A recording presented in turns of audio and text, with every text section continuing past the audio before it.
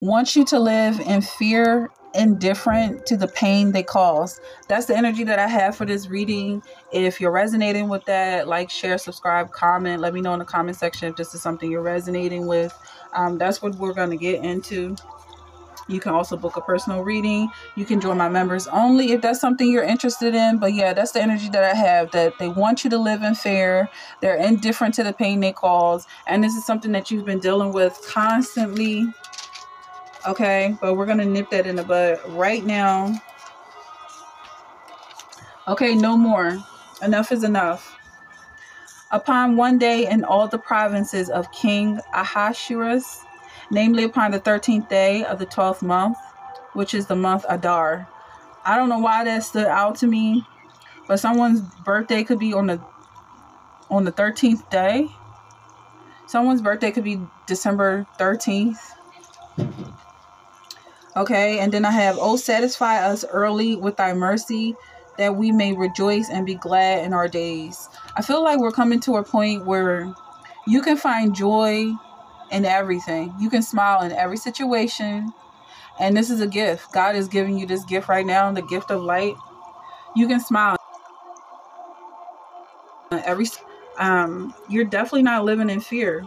But they shall sit every man under his vine and under his fig tree, and none shall make them afraid. For the mouth of the Lord of hosts hath spoken it. That's coming up again.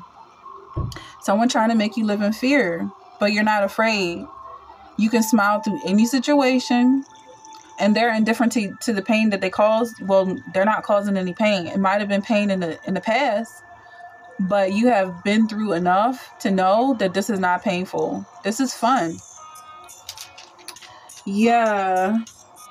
I feel like you made it. You made it out of the darkness. It says, nevertheless, hear thou now this word that I speak in thy ears and in the ears of all the people. So God is telling you something. Your ears are being open right now. If you can hear it, anybody with ears that can hear is going to hear. Anybody with eyes that can see is going to see. Okay? Whether therefore ye eat or drink or whatsoever ye do all to the glory of God. You definitely stuck to your guns. You stay faithful to God, and God is blessing you. You don't have to go run and looking for a Bible and brush the dust off and pretend that you've been to church or that you care about Jesus, because you've been doing it day by day. So anybody who was trying to follow you and it's like, oh, now we got to be Christian, like, it's too late for them. It's way too late for them. You stuck by Jesus' side day in and day out. You went to hell with him. You rose up with him. Okay, so this is a new life for you, and it's so much to be proud of. But I don't know if that's a feeling you're allowed to feel. But I do feel like there's some pride here. Somebody could be graduating. I definitely feel like you've been through enough, and you can speak about your situation. You can tell your truth to anybody with ears. There's a lot of people that's going to understand what you've been through. And this is a spiritual journey. Not everybody is welcome here. First of all, most people are not welcome here because they're not willing to go through what you've just been through. You have 3 of candles. You could have saw this from the very beginning. Like, okay, this is about to be a journey. It's just like how they say the fool, when he's on the cliff, like he doesn't see what's coming. Most people are thinking about him dropping down to his death, but he's looking at the sky. He's looking at his visions. That's what I feel is going on right now. Your visions are coming true. Everything that you saw when other people were like, oh, it's over with. It's done. She's done. He's done. It's over. He lost.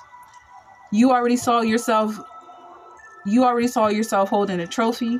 You saw yourself receiving a gold medal. You saw yourself being crowned. Okay. Then you have 4 of Grains in reverse.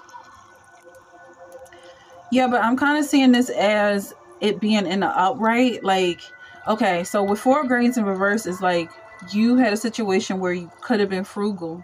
You could have saved all your money and paid all your bills like they wanted you to do, but you didn't. You invested in your business and you grew your business. Instead, you focused on yourself. Because a lot of people have issues with that. You focusing on yourself, but you don't have a problem with loving yourself. I can see that very clearly. And it's showing up even more because the fact that you invest in yourself means that you're not left without. If you would have done what everybody else is telling you to do, you would be in the same boat as them. It's just more bills to pay, and they're miserable. They hate their lives, they hate themselves, and they hate each other. And now you see firsthand, you got a first row seat at their misery. Somebody wanted this. Somebody manifested this. Like, I'm willing to go to hell just to watch these people suffer. And now you get to see it very clearly. You have Ace of Candles here. So this is someone, Jesus is coming to you and offering you water that will never, once you drink his water, you'll never be thirsty again. And if you know what the slang term for thirsty is, it's like people who are constantly craving for your attention. They're literally dehydrated. I'm also thirsty right now. Then you have the moon in reverse. The moon in reverse is an illusion. It's a hallucination. They're delusional.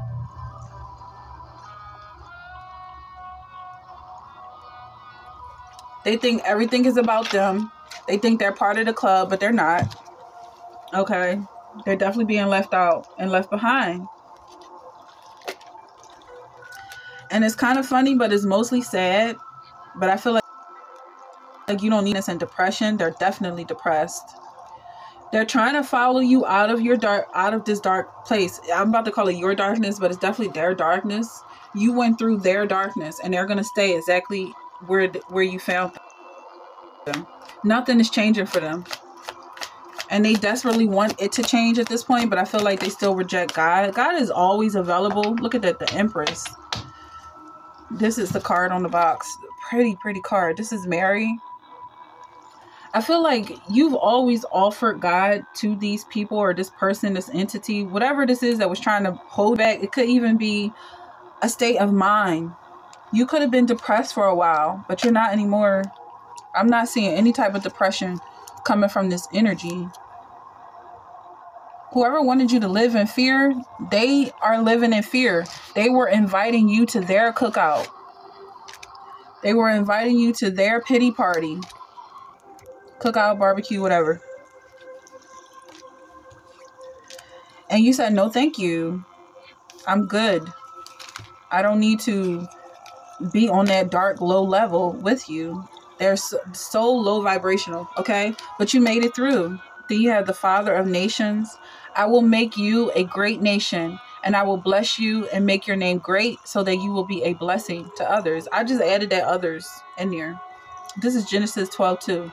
You are being a blessing to the people who support you. People who were watching you, giving you attention, and hoping that you will make it out all right. You made it through. And then we had, is this the Last Supper? Yeah. So you chose to sit with Christ instead of these miserable people. You chose to support Christ instead of attending their pity party. Take and eat, Jesus said. This is my body. Drink. This is all of you. Drink this, all of you, for this is my blood. That's the communion. He said to be poured out for the forgiveness of sins. Do this in memory of me. So I feel like there's a message here to forgive them instantly. Just drop it. Everything they did to you. As soon as I close this energy, I might as well throw these decks away because I'm so sick of this negativity.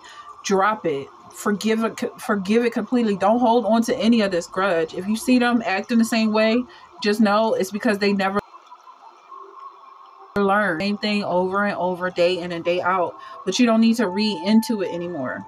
Come unto me, all you that labor and are heavy laden, and I will give you rest. Jesus is giving you rest right now. Lean on his shoulder. They don't see Jesus.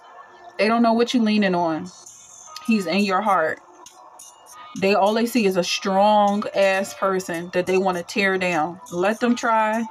They're only ruining and scuffing up their knuckles, banging into doors, punching on walls, punching themselves, punching each other, but they're not touching you, okay? Because you're protected.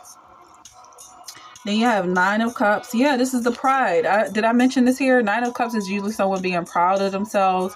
This is it right here. I'm so proud of you. You made it through. Is this Harriet Tubman? This is Saint Josephine Bakita. But I'm feeling that vibe, that Harriet Tubman vibe.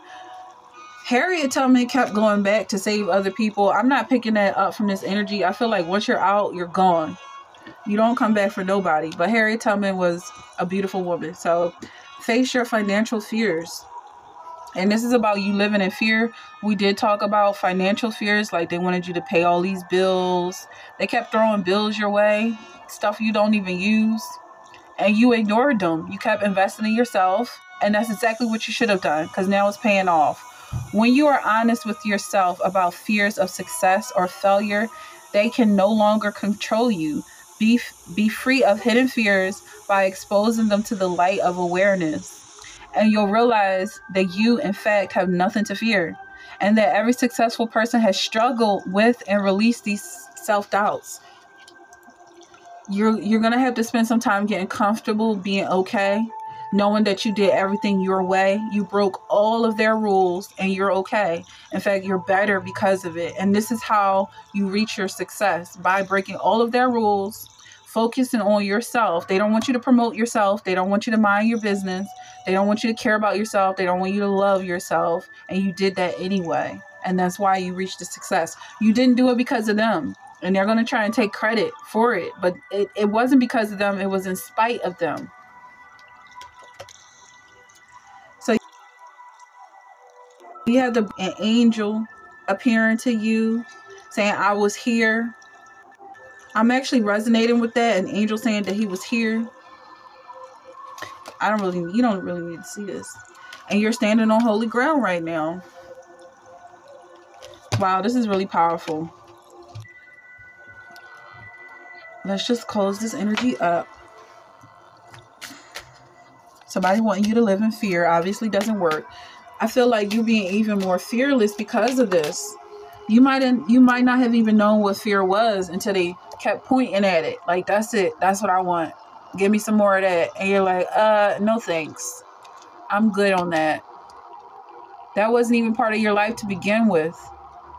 You have the Emperor here. I feel like you're a very strong person, very authoritative, and you sit on your throne.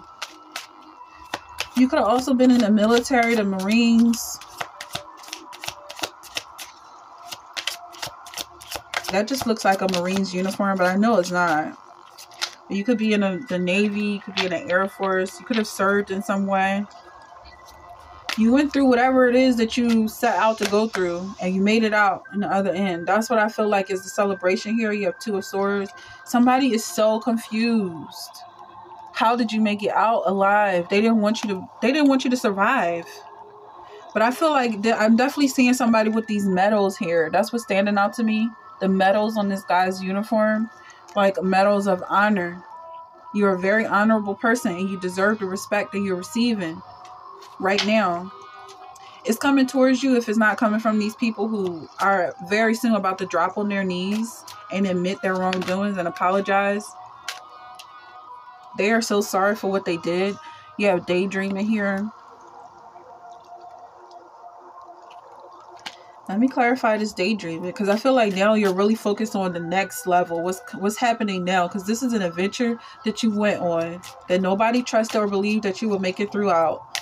They didn't believe you would survive. You survived, and now it's like, okay, what now?